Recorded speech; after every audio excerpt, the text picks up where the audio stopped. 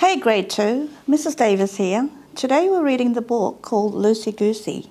It's a narrative about a little goose who likes to play in different places, but something happens.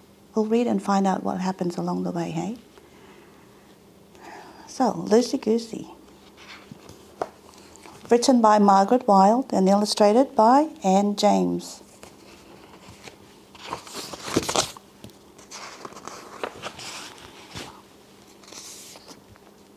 There she is, Loosey Goosey. Ever since she was a fluffy gosling with flippy, flappy feet, Loosey Goosey had lived in this pond.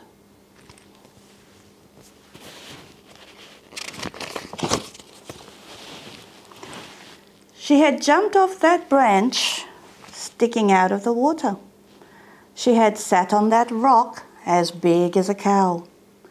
And she had played hide and seek in those bushes dark as caves.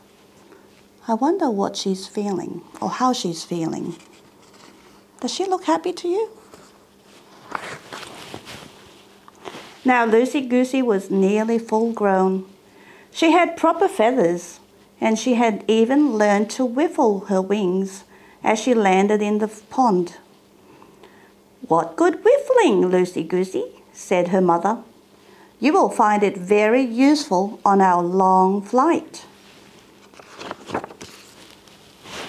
"I don't want to go," said Loosey Goosey. The time had come for all the geese, Loosey Goosey, her mother, her cousins, her aunties and uncles, to fly away to another country.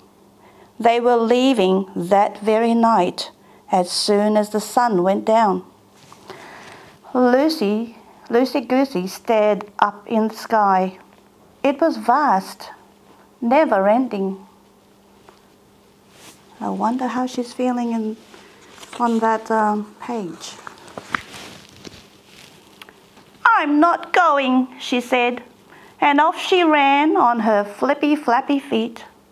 "Come back, Loosey Goosey," called her mother, "or you'll get left behind." "Don't care," honked Loosey Goosey. "Don't care, don't care, don't care."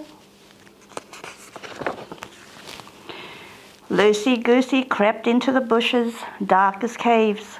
She hid among twigs and leaves. She tucked her head under her wing so she couldn't hear or see a thing.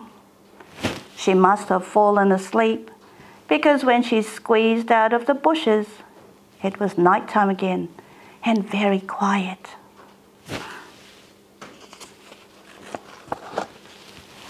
Loosey Goosey hurried down to the pond. It was empty. All the geese, even her mother, had gone. Do you know how she's feeling? Loosey Goosey swam around in lonely little circles. Then she huddled in the reeds, listening to leaves, rustling twigs cracking. Oops. Things slithering. "Mum," she whispered.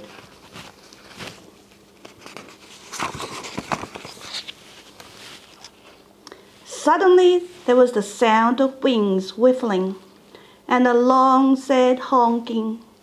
"Loosey, Loosey Goosey, my dear, where are you?" "Mum," said Loosey Goosey, and she sped out of the reeds faster than a flying fish. Oh, I think they're feeling happier now. Her mother held Loosey Goosey close. She said, "What's the matter, Loosey Goosey? Why don't you want to leave?" Loosey Goosey stared up at the sky. It was dark and mysterious and never-ending.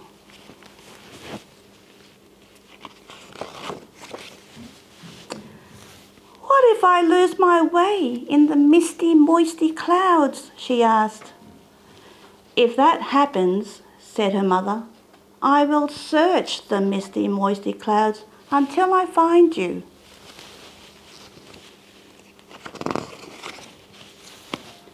"What if I get tired and fall into the cold, dark sea?" asked Lucy Goosey.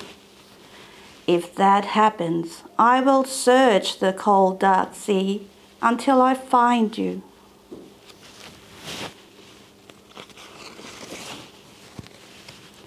"Will you always search for me?" asked Lucy Goosey. "Always," said her mother. "Even when you're old?" "Even when I'm old." "When you're very old," said Lucy Goosey, "you might lose your way and be scared." "I might," said her mother. "If that happens," said Lucy Goosey, "I will look everywhere, in the sky, on the land, in the sea, until I find you."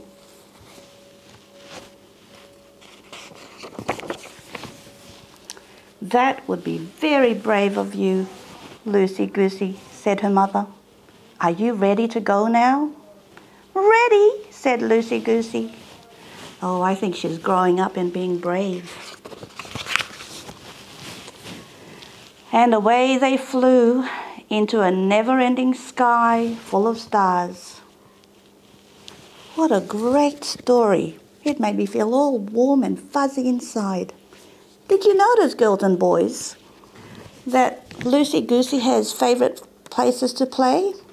What are your favourite places to play? And I wonder if you could use describing words to describe them for me when you do some of your learning pack. The reason we read this story is because you are going to be writing a little narrative, an imaginative story about Lucy Goosey. And we would like for you to use some of the words that the author used in here. It's words like misty, moisty cloud, or flappy feet, or describing the places that she liked to play in, like the bushes that were as dark as caves. If you use those kinds of words, you'll be doing a really great imaginative story for us. I can't wait to read it. Thank you for listening, Grade 2. Bye for now.